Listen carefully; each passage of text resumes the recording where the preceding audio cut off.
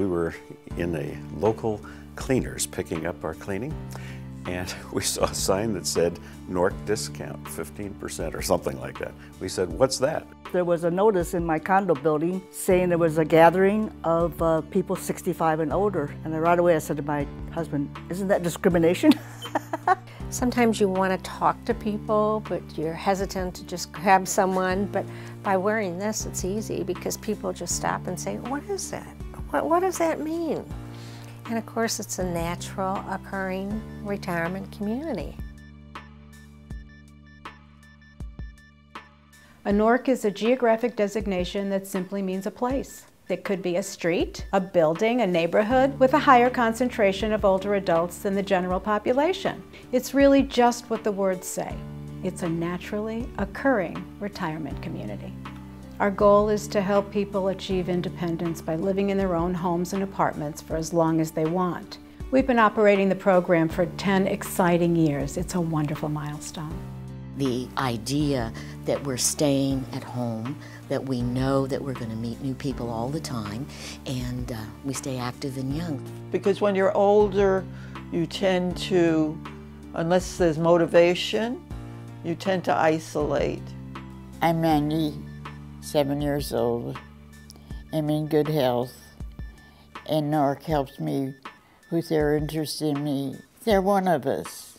I'm not what you call a table hopper or looking for anyone special except friendship, somebody to talk to that remembers the old days. It's nice to know that you can go somewhere where you'll see a familiar face, somebody that knows you and that can help you. And the card is important too. It's nice to get a little discount. For some of our members, the NORC has been described as a lifesaver. I had, for the past 2 years, been basically just living in my condo part-time and spending a great deal of time with my daughter who lived out in the country. And my daughter, you know, she has her own life. And I'm sitting down there and I'm thinking, I am so lonely and I am so drained inside. And I just had lost my desire to want to live. My son came down with a bunch of mail for me. He gives me this calendar, and it was from the NORC. I sat there and I was just dumbfounded because I couldn't believe it. At that point I was thinking they were looking for me. From then on, it was just like my whole life had meaning.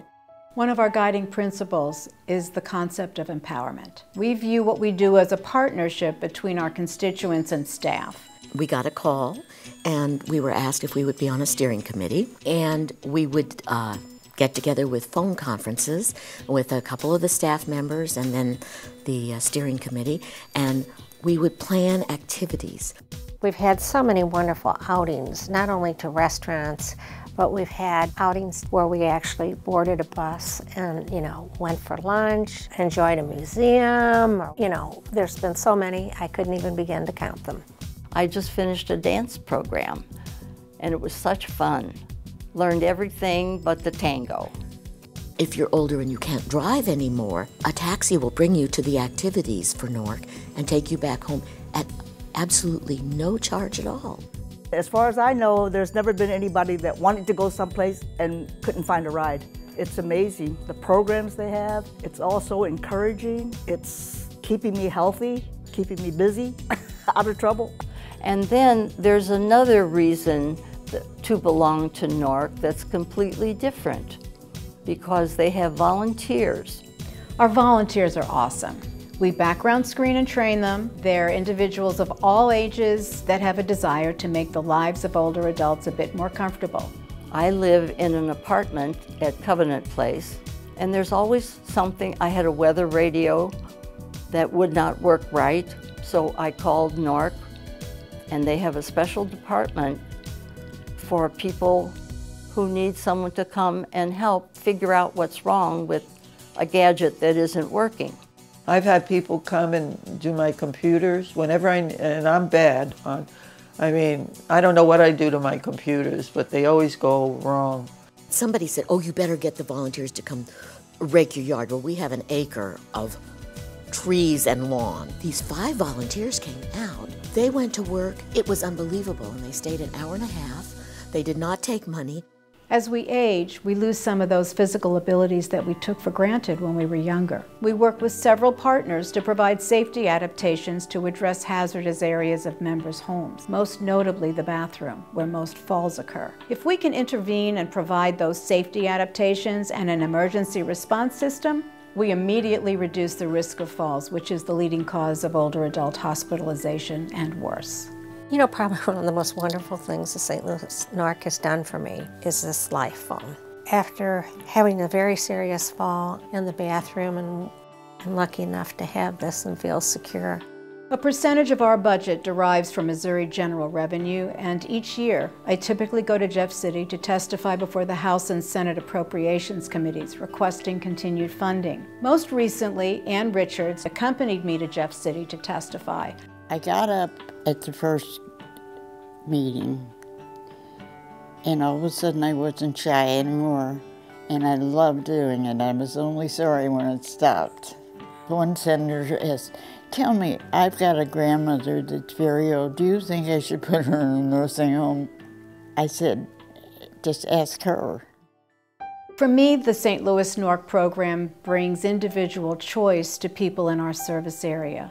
It's not a cookie-cutter approach, and we hope there's something to entice everyone. We have a fabulous team of professionals that have created a remarkable program that has touched the lives of so many of our members. We know that we have, with our members' assistance, created a community of neighbors that care about each other. We know relationships have been born and nurtured that might never have happened. My greatest hope on the micro level is that our program continues to positively impact our residents' lives. On the macro level, I hope the government recognizes the value, both human and economic, of developing as many aging-in-place programs as possible. That would certainly help us sustain our program. But just as important, it would mean that we have achieved not just a neighborhood program touching over 1,000 lives, but created a path for all of us around the state to age with dignity and grace in the way we choose. Well, you know, it's true of the older people. They do sit, and when you sit, you get older and you die.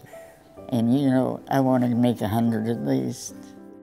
You know, outside of loving one another, we need to be needed.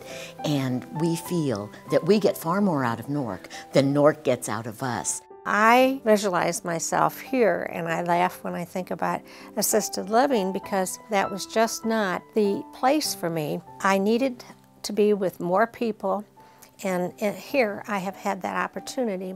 It's a life again, and it's wonderful.